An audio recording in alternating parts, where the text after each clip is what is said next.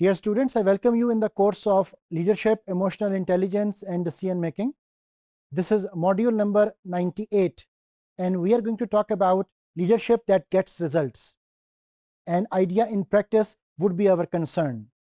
This article is written by Dan Goleman, and the Dan Goleman is arguing that without the emotional intelligence, the leaders are incomplete. When we talk about 6 leadership styles, the first one is the coercive style. And all of these styles would be discussed in terms of the leader's modus operandi, the style in a phrase, underlying emotional intelligence competencies, when the style works best, and overall impact on climate. These are the concerns Jin concerns में हम इन 6 leadership styles को वो अभी go through करेंगे. For example, जब हम coercive leadership style देखते हैं तो the leader's modus operandi would be that the leader demands immediate compliance. The style in a phrase जो कि brief करेगा कि coercive style में होगा क्या, that would be do what I tell you. Underlying emotional intelligence जो हम यहाँ पर देख पाते हैं, that is drive to achieve, initiative and self-control.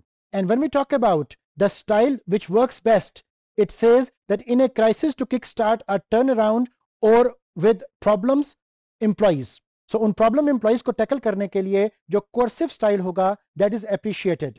जबकि इस कोर्सिव स्टाइल का जो ओवरऑल इंपैक्ट ऑन क्लाइमेट हम देखेंगे, ओवरऑल इंपैक्ट ऑन कल्चर देखेंगे, दैट वुड बी नेगेटिव. जब हम अथॉरिटेटिव कंसर्न में चीजों को विजुअलाइज करें तो अथॉरिटेटिव स्टाइल के केस में leaders modus operandi would be mobilise people towards a vision. और उसका जो स्टाइल इन अ फ्रेज अगर हम एलैबोरेट करने की कोशिश करें तो that would be come with me, जहां पर वो कोलैबोरेशन को एम्फसाइज कर रहा है. इसके साथ साथ जो लीडरशिप कंसर्न में इमोशनल इंटेलिजेंस कॉम्पिटेंसीज हमें नजर आती हैं in case of authoritative, that would be self confidence, that would be empathy, change catalyst. और जब हम उसके स्टाइल को बेस्ट कॉन्टेक्स्ट में देखें तो वी कम टू नो कि when changes require a new vision and when a clear direction is needed. Authoritative style का अगर हम ओवरऑल इंपैक्ट ऑन क्लाइमेट देखें तो उस सूरत में कहा जाता है कि that is most strongly positive. इसके बरक्स there are other styles like एफिलिएटिव, like democratic, pace setting and obviously coaching. जब हम एफिलिएटिव की बात करते हैं तो leaders modus operandi would be create harmony and builds emotional bond. अगर हम इसको एक सेंटेंस में एलैबोरेट करें तो that would be people comes first. यहां पर अगर हम इमोशनल इंटेलिजेंस के कंसर्न्स को देखें तो they would be empathy, building relationships and communication. And when we talk about the style which is best suited in case of affiliation, तो it is said कि to heal rifts in a team और to motivate people during stressful circumstances. उस सूरत में एफिलिएटिव style is the best one. अगर हम overall impact on climate देखें तो that is positive, which is good. Democratic leader के case में जो लीडर्स मोडस ऑपरेंडी है that would be फॉर्जेस consensus through participation. अगर हम उसको एक सेंटेंस में एलैबोरेट करें तो that would be what do you think. आप उसकी राय को वो फोकियत दे रहे हो. इमोशनल इंटेलिजेंस के केस में collaboration, team leadership and communication जैसे जो फैक्टर्स हैं वो हमारे सामने आएंगे.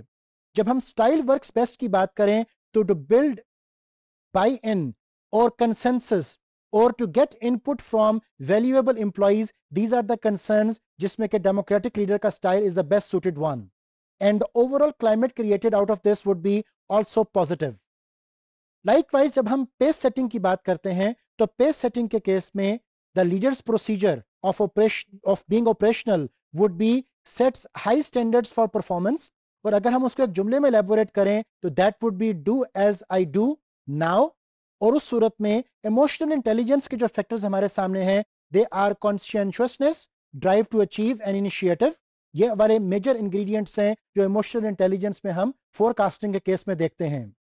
When the style works best, अगर इसके ऊपर बात की जाए तो it is said to get quick results from a highly motivated and competent team. These are the pace setting aspects जहां पर इसकी जरूरत हमें मैक्सिमम होगी.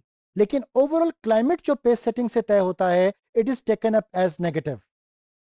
इसके बरक्स अगर हम कोचिंग स्टाइल को देखें तो कोचिंग स्टाइल में develops people for the future. और वहां पर because the leader is acting like a coach, अगर हम उसको एक सेंटेंस में एलैबोरेट करें तो that would be try this.